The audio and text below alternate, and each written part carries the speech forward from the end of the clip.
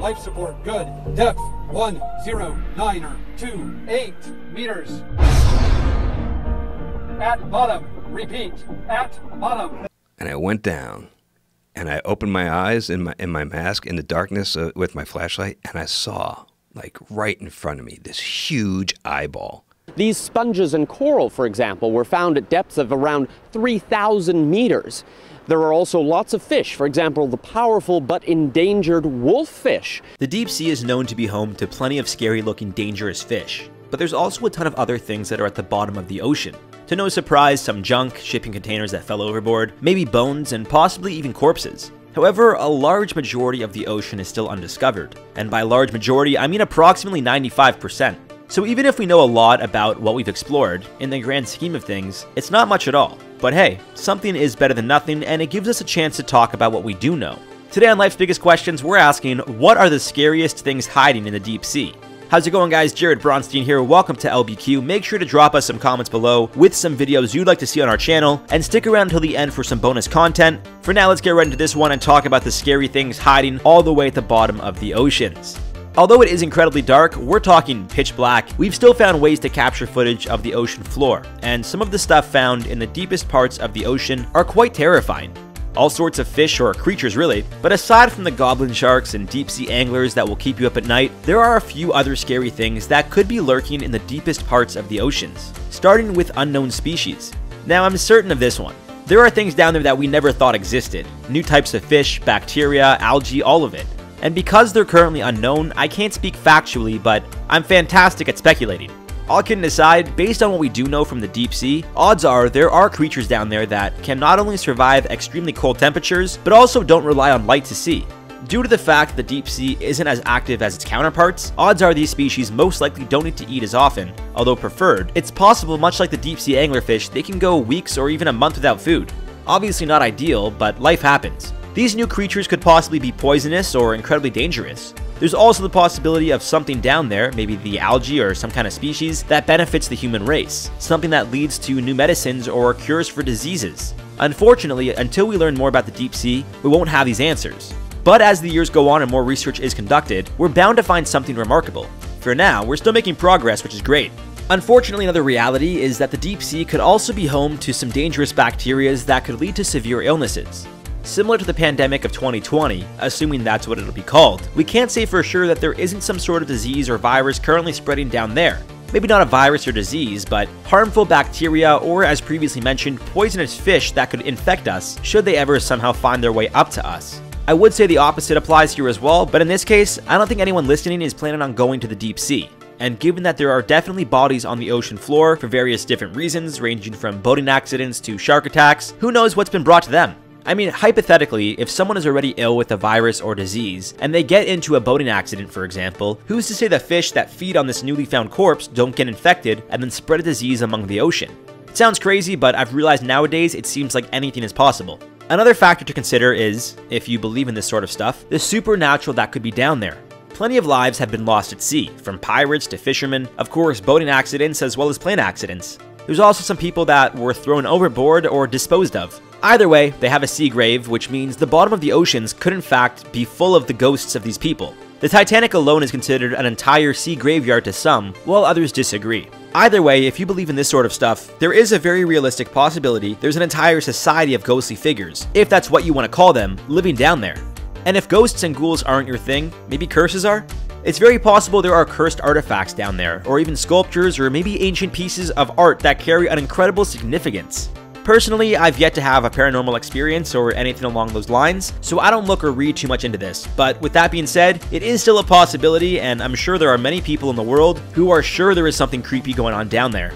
Between 1948 and 1958, the United States detonated 23 nuclear weapons at Bikini Atoll. On the reef, in the air, underwater, they did it all. And of course, the radiation was bound to follow.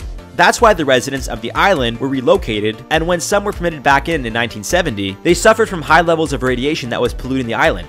And considering how some of the tests were not only done over the water and beside it, but actually in the ocean, who knows what's going on at the bottom of the ocean there? And considering how the radiation clearly didn't go away after a short period of time, how can we be sure that it hasn't been manifesting in fish or deep-sea creatures for decades, creating mutations of species and, for all we know, other forms of intelligent life?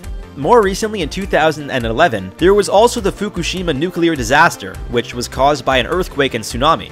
The incident led to over 150,000 residents having to be evacuated due to the air being polluted by nuclear waste.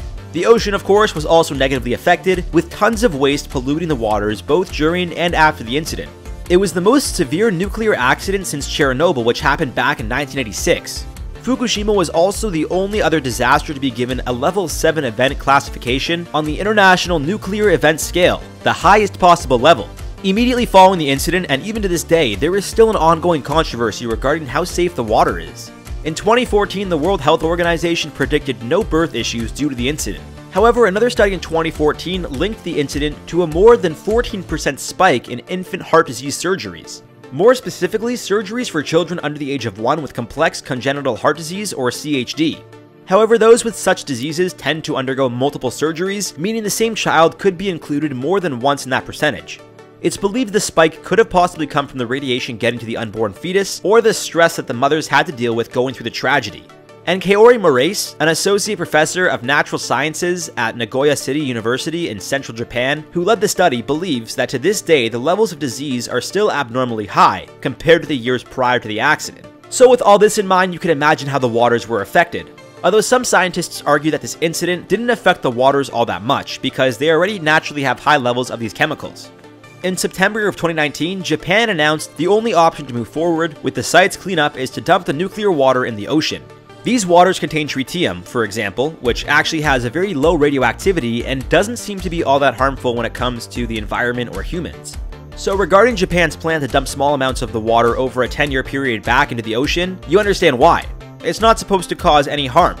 Of course, extremely high levels of this stuff at once, well, that's a different story. But given that it will be poured into the ocean over a 10-year period, no problem. But then it's just going to fester in the ocean, which could of course lead to really who knows what. Aside from mutations, there is a less common belief of intelligent life forms living down there. Many researchers at NASA have said the best place to find extraterrestrial life is on one of the icy ocean moons, such as Europa or other moons belonging to Jupiter, Saturn, or Neptune. And they also believe the same chemicals and geological conditions are equivalent at the bottom of the Arctic Ocean. And if that's the case, who's to say whatever is capable of living out in space isn't capable of living in the bottom of our oceans? It might sound like a wild theory, but it certainly is possible. And given that we've only really explored a mere 5% of the ocean, there's bound to be endless things discovered as researchers continue to study.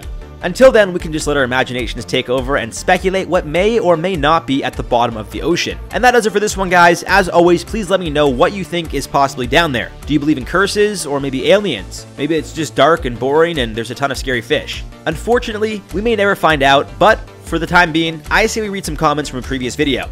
That was an incredible segue. So in the video, what happened to Carole Baskin's husband, Tiger King? Satara MC said, anyone else would have been investigated for years, especially when she was the one to profit from his death. She was the one he tried to get a protective order against, and she is the one that he wanted to divorce, then leave penniless. She feed the man to his tigers and got away with it. It's sad. Yeah, I agree. The fact that she inherited everything, like everything, and the kids got nothing, or like 10% or whatever they said from everything, from the millions, I think it is a little fishy. I think it's a little crazy that she didn't say he was missing until 3 days afterwards. You know, he had no signs of going anywhere, but his truck was at the airport. It seems to, like, something had to have happened. Clearly he was abducted at the airport. Something obviously happened. And the fact there wasn't an investigation, it's weird. Paper Tiger Lily said, Joe's Here Kitty Kitty video is fire. The fact that he got someone that looked so much like Carole Baskin, I thought it was her at first. When I was watching it on Netflix, I was like, how did he get Carole to agree to this? And then I realized it was a look-alike. They did such a good job. She looks so much like Carole. Jamie Zarnecki said, I'd like to hear from a body language expert on her. That's another thing. She probably is lying. Like, even, okay, regardless, aside from everything else, the whole, you know, crocodile in his studio getting burnt down, they said it was arson, but nobody looked into that during the court hearings. Like, what about that, guys? Come on. Roy Logan said she poured sardine oil on him. How do you know that they didn't just put cologne on his shoes or something? Sardine oil. Anyways, guys, that's it for this one. I've been your host, Jared Bronstein. You guys have been watching Life's Biggest Questions, and we'll see you guys in the next video.